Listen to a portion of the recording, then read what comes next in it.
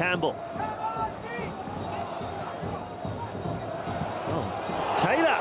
Oh, can you believe it? What a stunning goal from Matty Taylor.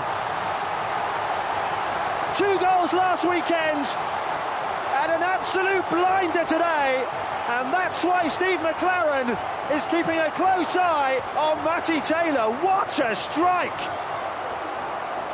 Well, I mean, they don't come much better than this, and we have seen him do this before, I think away at Sunderland last season. And that's a tremendous hit, and it's just Tim Howard's reaction, really. As it leaves his foot, he just watches and just knows he's been beaten, can't even react to it. He's just hoping and praying it's gone over the top, and it doesn't.